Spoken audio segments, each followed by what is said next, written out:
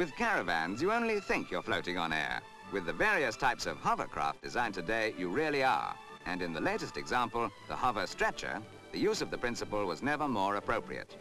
The prototype, carrying 2 stretchers at a time, has been developed by an aircraft firm at Hamble, near Southampton, in collaboration with the Royal Army Medical Corps.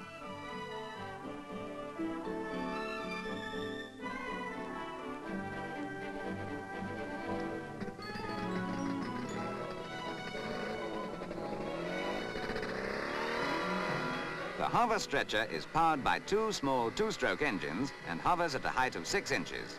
In battlefield evacuation, for example, it could carry a payload of 1,500 pounds and yet be easily maneuvered by 2 people, whereas experience has shown that over a mile of flat, soft country, 8 fit men are required to carry 1 casualty and give him a much bumpier ride.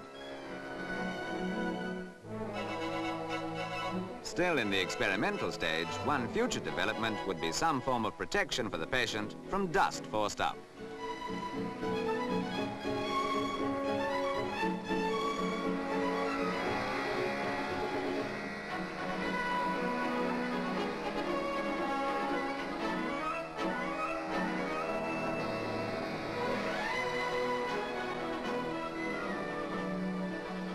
Since its inception, the advance of this form of travel has been tremendous. The next step?